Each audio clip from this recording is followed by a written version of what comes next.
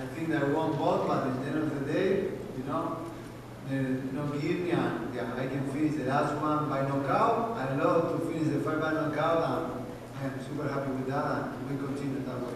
How difficult was the two split decisions, right? Because you thought you won, but you didn't. So, I mean, what does that do to your head? Like, mentally, do you question everything? Are terrible, man. I never in my career lost two fights in a row, and this time two losses in a row, but both two split decisions. A lot of people thinking they won, and I think they won, especially Shea Pereira, but at the end of the day, you don't have to, and yes, for sure it's a lot of pressure, when I go to Morono, I also change everything in the last minute, I changed the opening this week, I'm supposed to go to fight with a Sapo guy, they put me a young kid, they come in with 4 victories in a row, nothing to lose.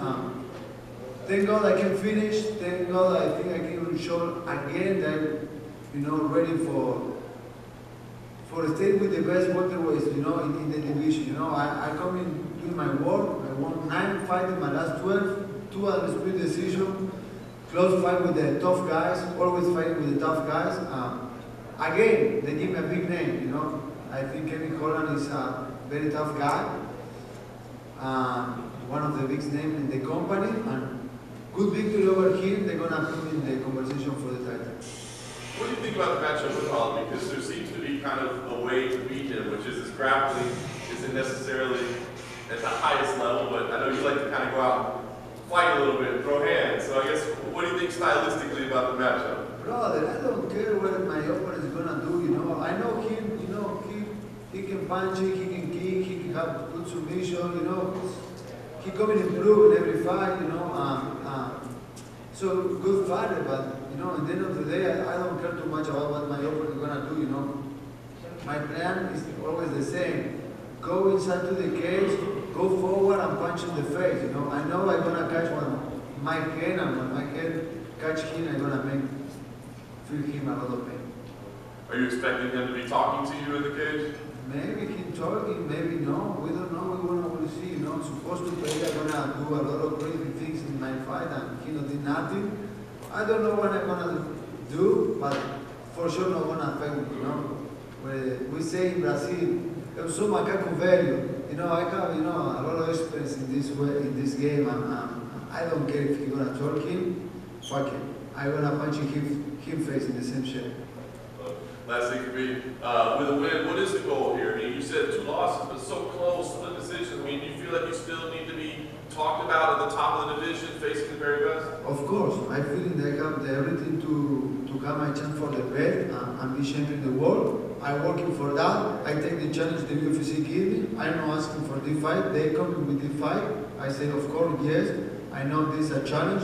I know this guy is tough. But I know I'm ready to finish him and to show to the world I'm ready to be in the best welterweights, and I'm ready to take my opportunity for the belt. Sandy, Danny, can you put into words what December 2022 meant for you? Not only knockout win, you snapped the losing streak, but also Argentina campeón. Yeah, man, that's amazing. We continue, we continue the party after the World Cup.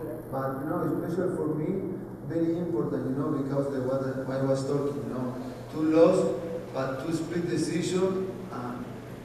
Man, this so bad, feeling that I never got to 2 losses in a row in my career, and so close ball, and thank God I can finish by knockout the way that I want to finish the fight. That made me happy, and for sure I come super motivated for the fight. And I talked to Guido Canetti, and he was mentioning how the World Cup gave him so much energy as an Argentinian athlete, so much pride.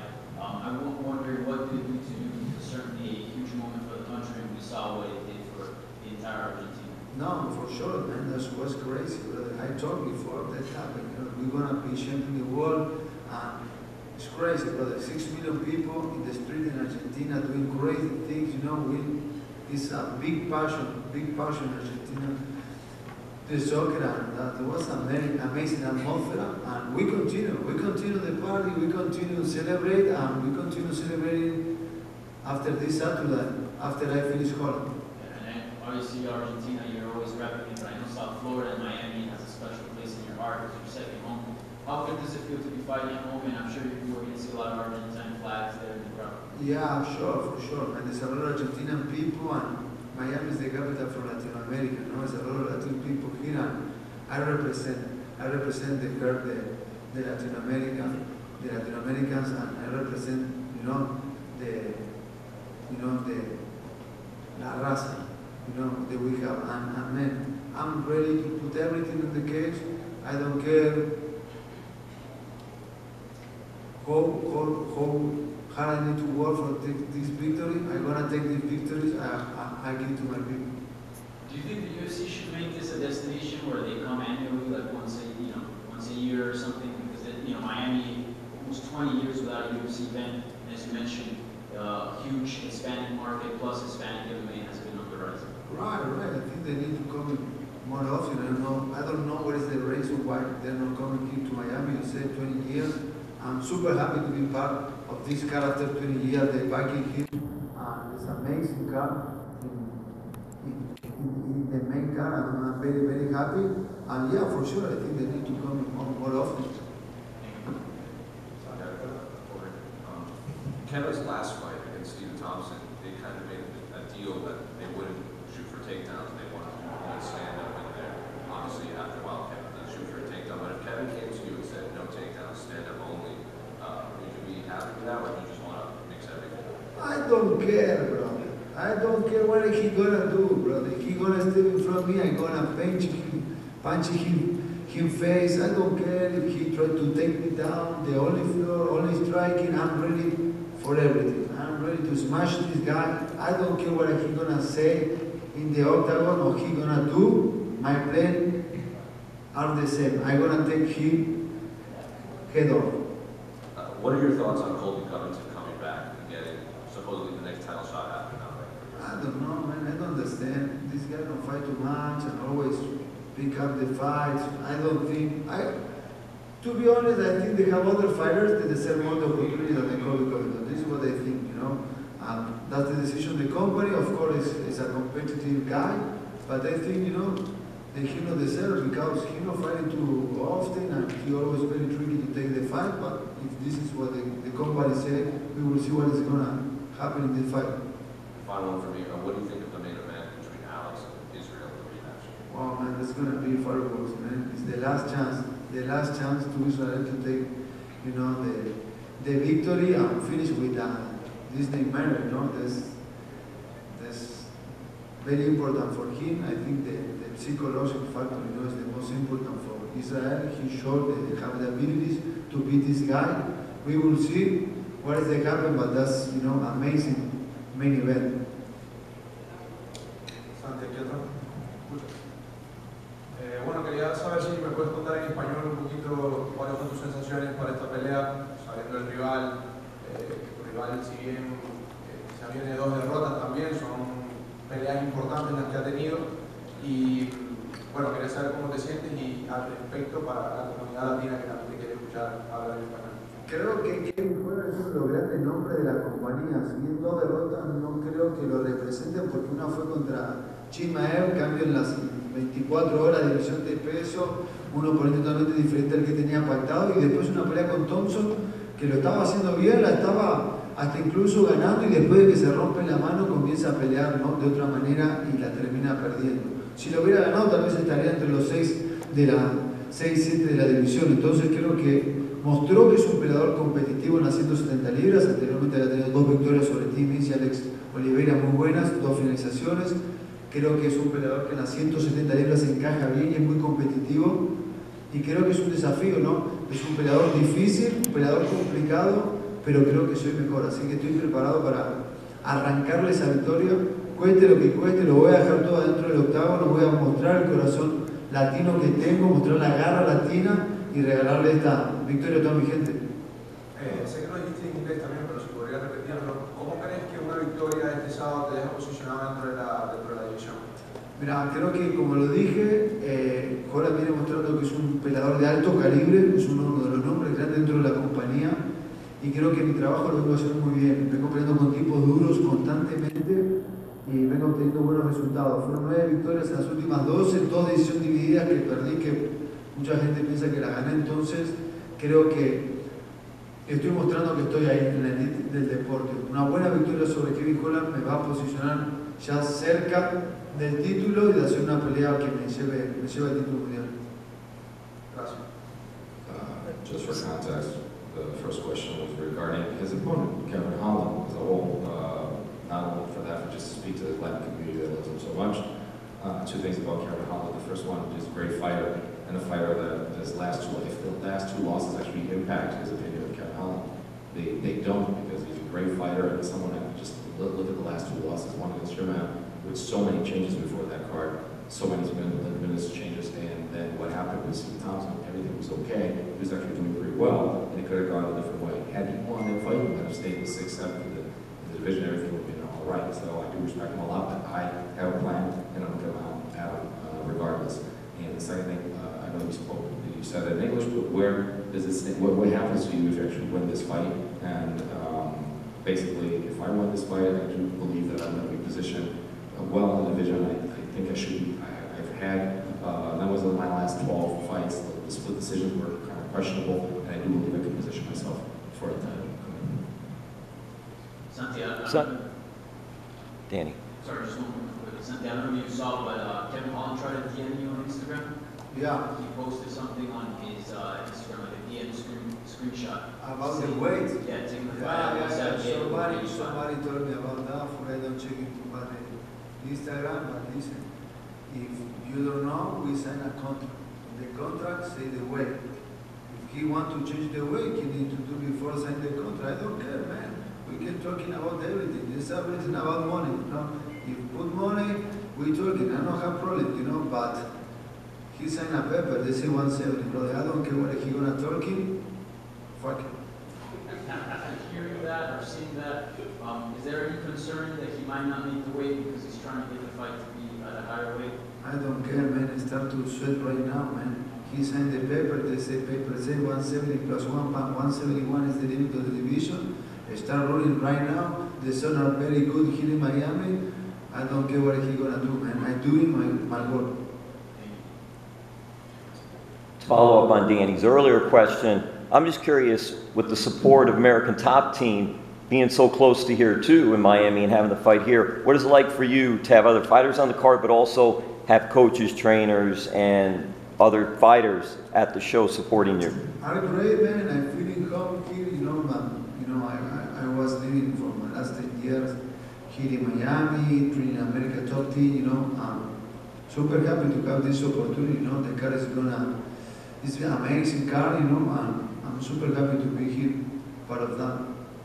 And my last question is, this week they announced a merger between UFC and WWE, the Pro Wrestling Sports Entertainment. And I'm just curious if you have any thoughts on that, and even entertaining pro wrestling or trying to do WWE later on.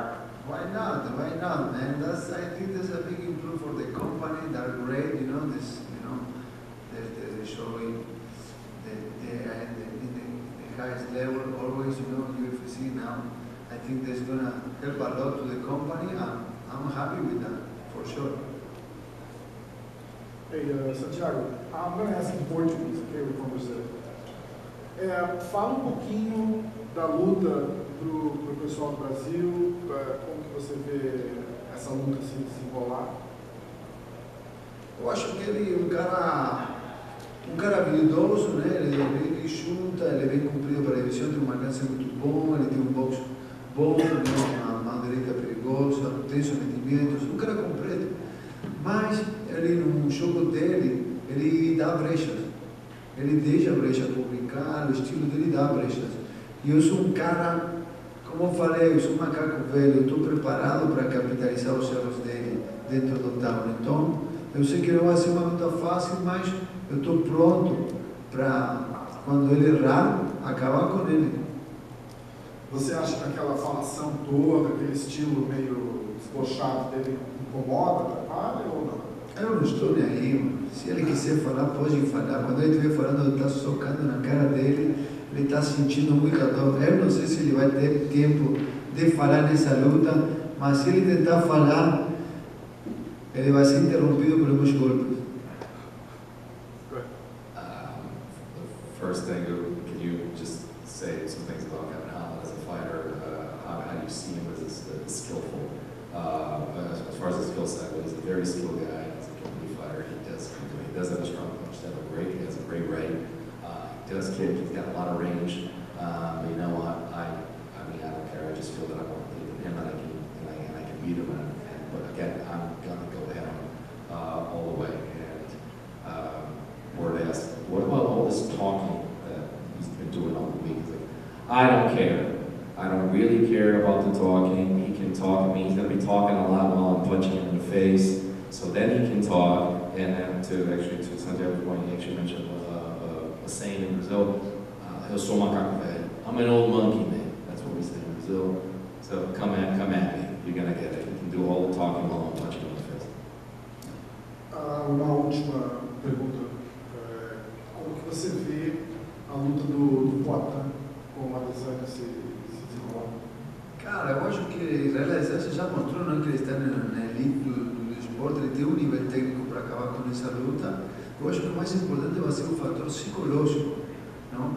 Como vai lidar com essa pressão. A última oportunidade dele é acabar com esse pesadelo, né, de Poatan, não? 2 derrotas, nunca agora perdendo o título mundial contra ele. Ele sabe que é a última oportunidade. Vamos ver como ele lida com essa pressão, não? Com a pressão da oportunidade de acabar com isso, né? Se isso não vai gerar uma ansiedade, se isso não vai gerar algo que ele se expoa na luta. Se ele lutar tranquilo, com todos os recursos, eu acho que ele vai sair vencedor da luta. Mas o fator psicológico é uma questão que às vezes gera muita pressão e a gente não sabe como ele vai reagir a isso. On the main event, just commenting on the fact that this may be the last chance for Israel Adesanya to actually avenge all the losses to Alisper is such a skill. He proved that he actually belongs in this. But you don't know if this nightmare in his head could generate anxiety to help him maybe lead to mistakes. And if he can actually have a very chill fight and actually play his own game, he might be able to avenge his losses. Santiago here. You know, your fight there against Kevin Holland, you're actually the biggest betting underdog you've been in your entire career in the UFC. I'm just kind of curious if you think about that, if you embrace the opportunity to play spoiler. Sorry, I don't understand. You're the biggest betting underdog you've ever been in your entire UFC career in this upcoming fight against Kevin Holland. I'm just kind of curious if you think I am about the that. big underdog of the fight. Yeah, you were the biggest underdog you've ever been in your Okay, I UFC don't career. know that, man, but I don't care. I don't care, brother. I'm gonna kill this guy, man. Let's go, make money, man. Let's go, guys. Awesome. And then last question, you know, you talked about how exciting the main event is going to be. I'm just curious if you have a take on who you think is actually going to win that one. Man, that's what they say. I talking about that, man. I think this Israel is doing everything good. He can stay with the victory, you know. But I don't know who. I don't know what his reaction for the pressure that this fight create. Right? It's more the abilities. It's more there's only the abilities. It's a big point, you know. Psychologically on this fight, you know. If he are good to the man, I think he's gonna take the victory.